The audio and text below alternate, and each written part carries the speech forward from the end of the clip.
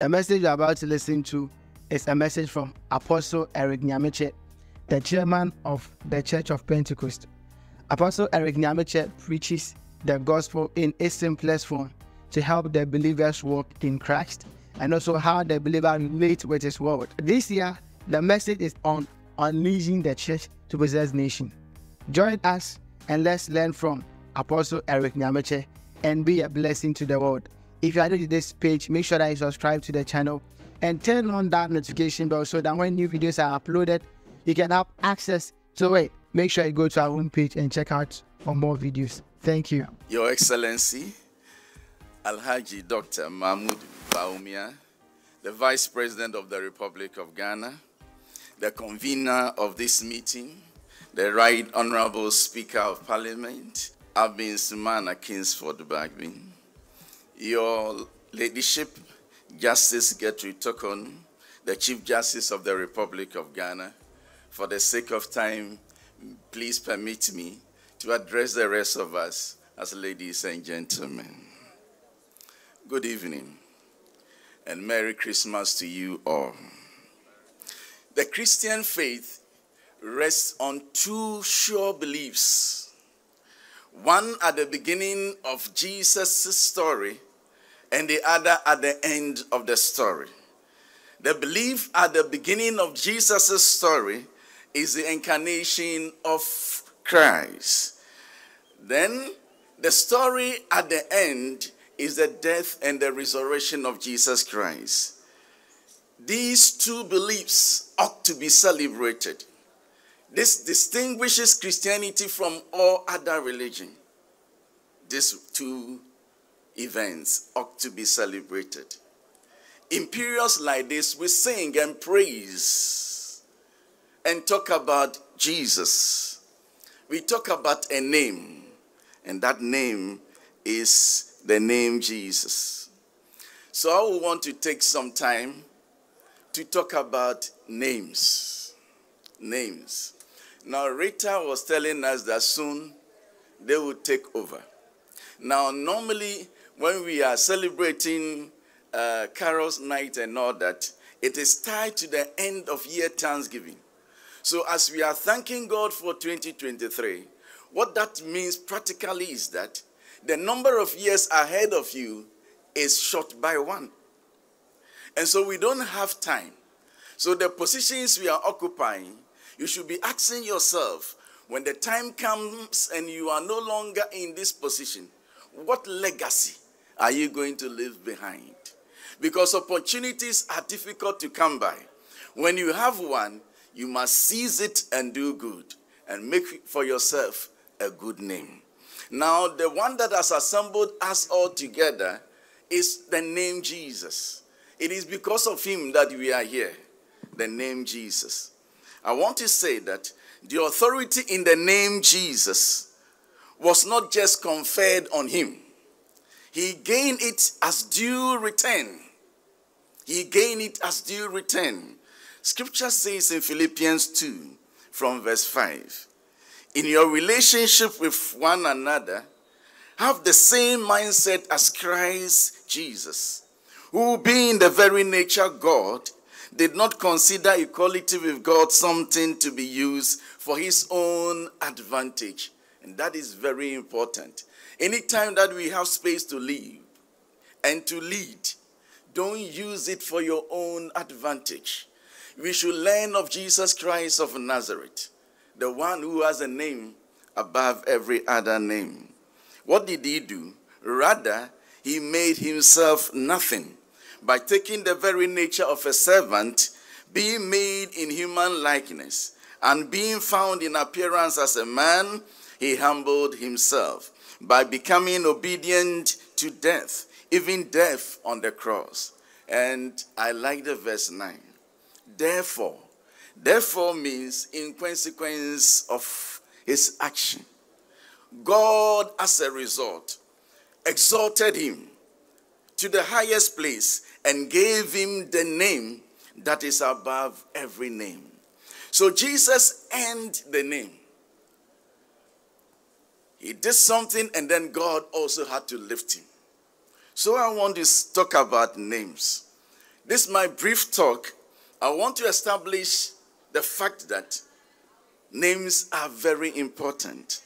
And then I will encourage you to desire for a good name, not for good positions, for good name.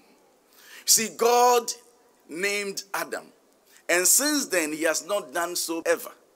So he bequeathed the naming of creation to Adam and by extension to us, because God wanted everything to have a name, tangible or intangible, things that can be perceived, anything that can be imagined. God wanted it to have a name. So he backed off from naming people or naming anything apart from Adam, and then the power to name creation was given to us. One of the major events in our lives is the naming ceremony. Yours was done at a time that you didn't know, but I'm sure that you have done some for your child. Now, because whatever name that you are named is supposed to be adored, people should know that you respond to this particular name. Now, if perchance you want to change this name, the law says that you must go through a process. So names are very important. You just don't tell us you are Kofi and then tomorrow you say you change your name to Kojo. You have to go through a process because names are very, very important. We all are identified by a certain name. And the name that you are named should be jealously guarded. Even God, Scripture says that, lead us in the path of righteousness for his name's sake. Don't be careless, because your behavior will affect your name positively or negatively.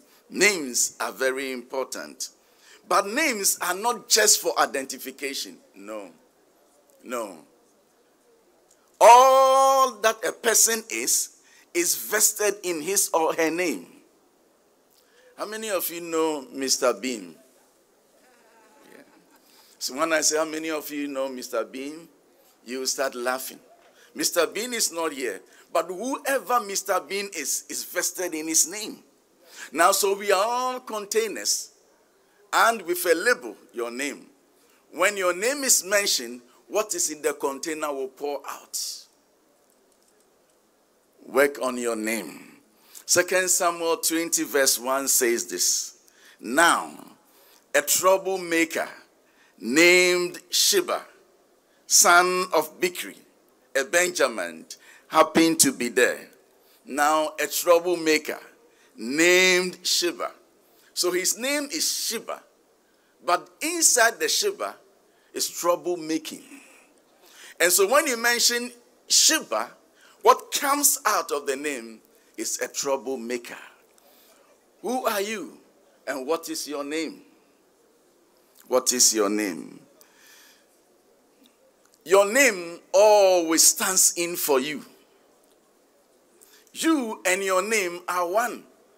We heard His Excellency, the Vice President, reading that in the beginning was the Word, and the Word was with God, and the Word was God. You can't separate a person's name from who the person is. That is why sometimes your lawyer can go to court in your name without you being present. Because whatever you be there personally to do, your name can do that. That is the more reason why we don't need Jesus to be on earth here to be walking amongst us. His name is enough. His name is enough. Your name can always stand in for you.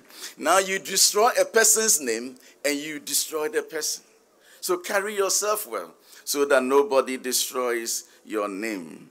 Now, Jesus taught us that in prayer we should know that we have a Father in heaven. But he says that that Father in heaven's name should be hallowed. It should be sanctified as holy. So look at how the Godhead protects their name. So you can't be careless so far as your name is concerned.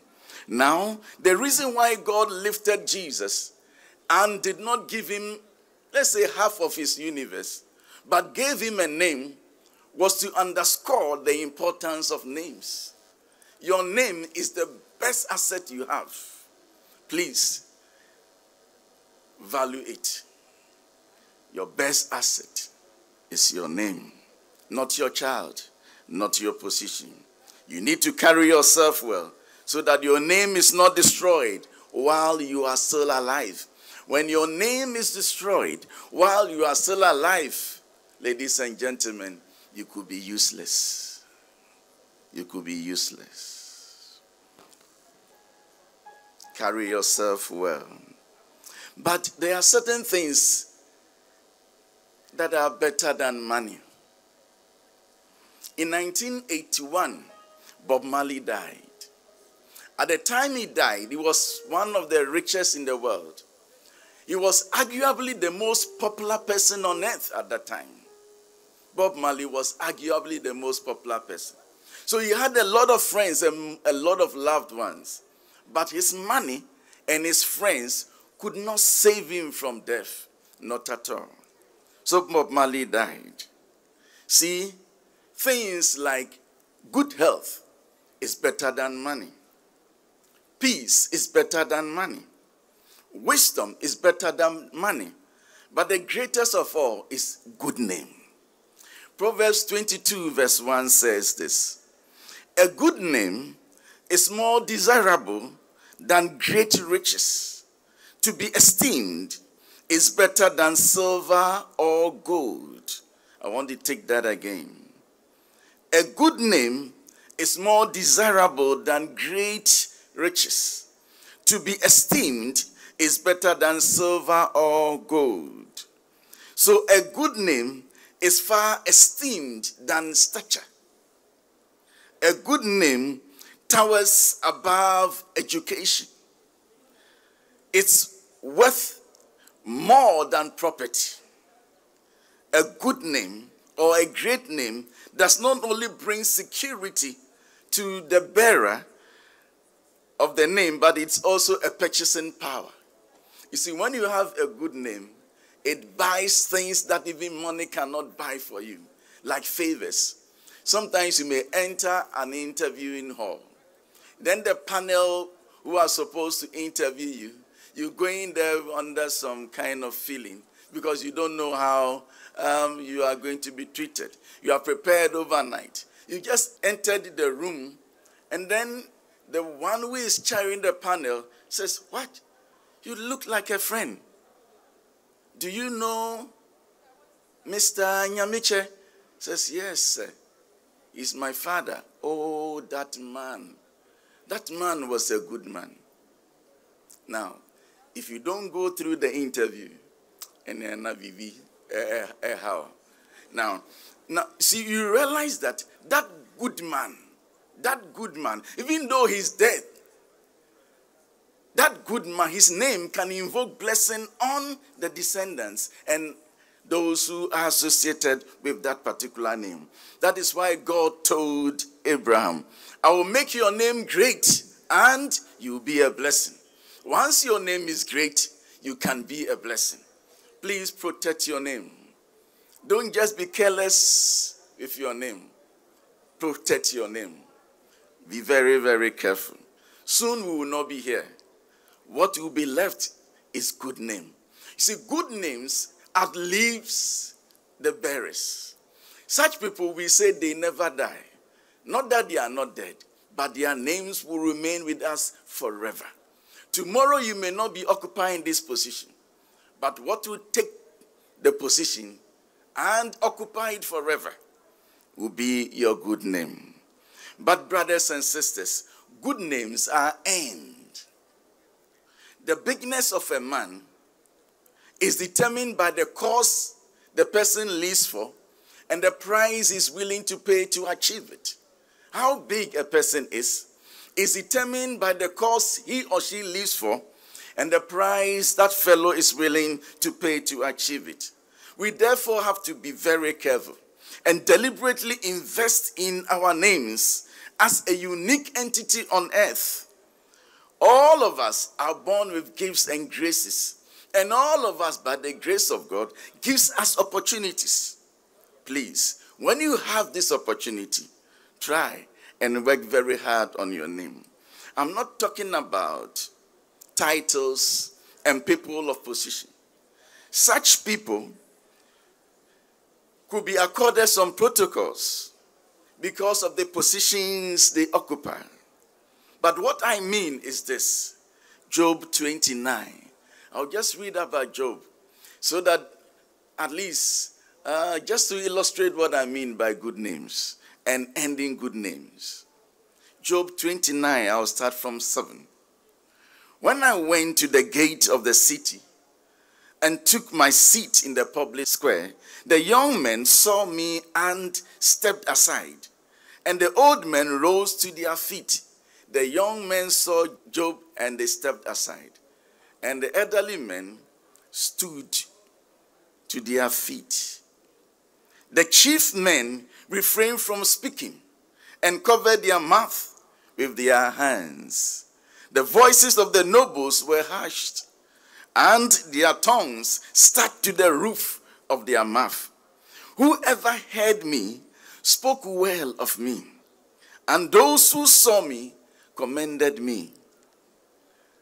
No wonder even God himself commended Job. Now listen to verse 12. How could he get this great name? Because I rescued the poor who cried for help, and the fatherless who had none to assist them. The one who was dying blessed me. I made the widow's heart sing. I put on righteousness as my clothing.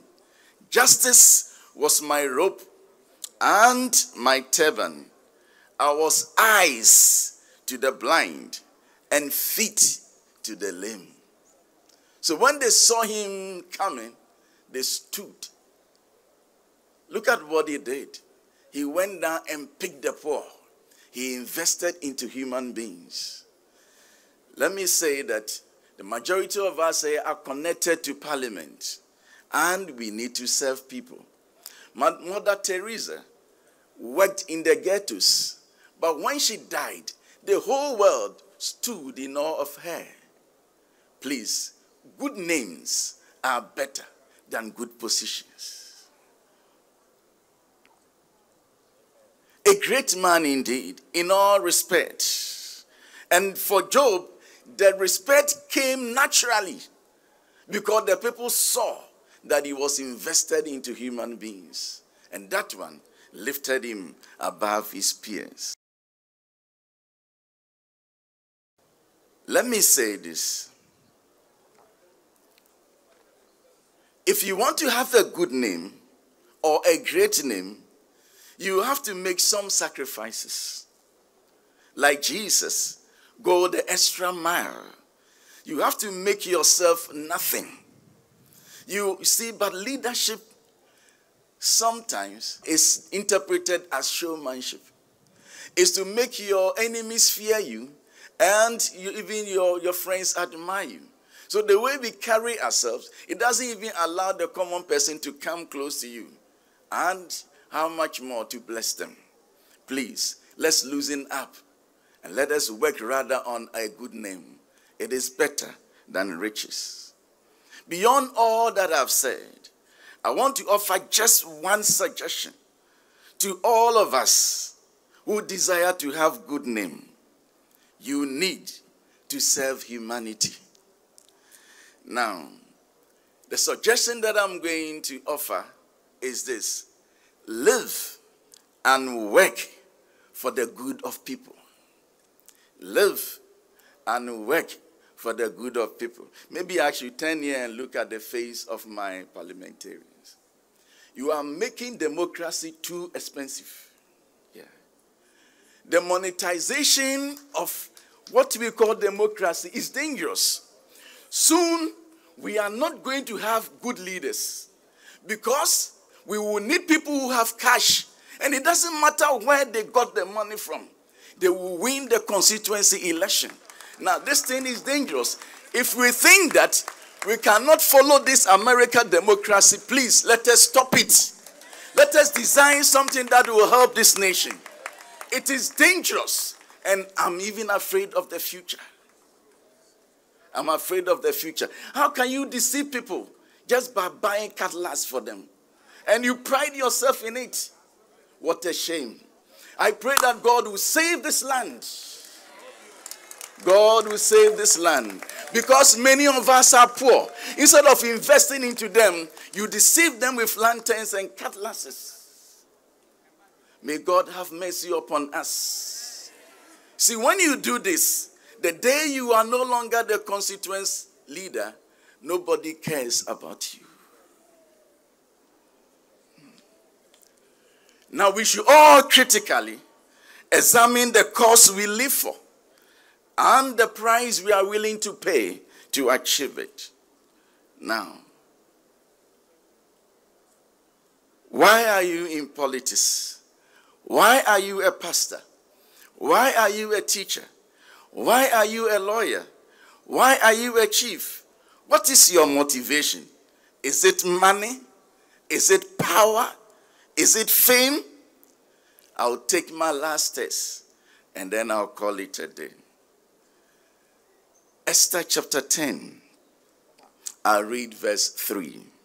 Esther chapter 10 and verse 3.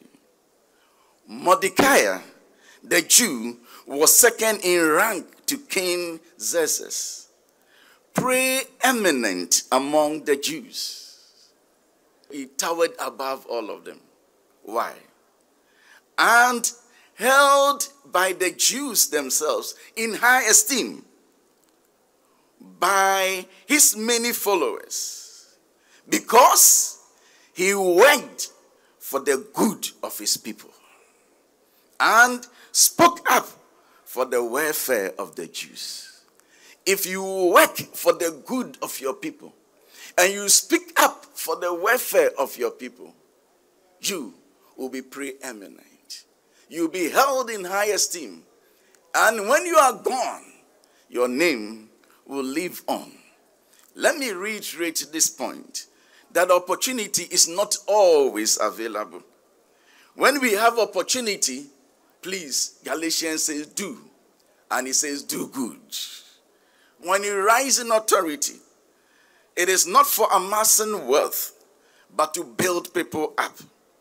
It is to work for the good of the people and speak for the welfare of your people. The Lord reigns. And when he reigns, the Bible says, let the earth rejoice and let the people be glad. I pray that as you lead our constituencies, may the people rejoice. May they be glad because of you. A good name is better than riches. God bless us all.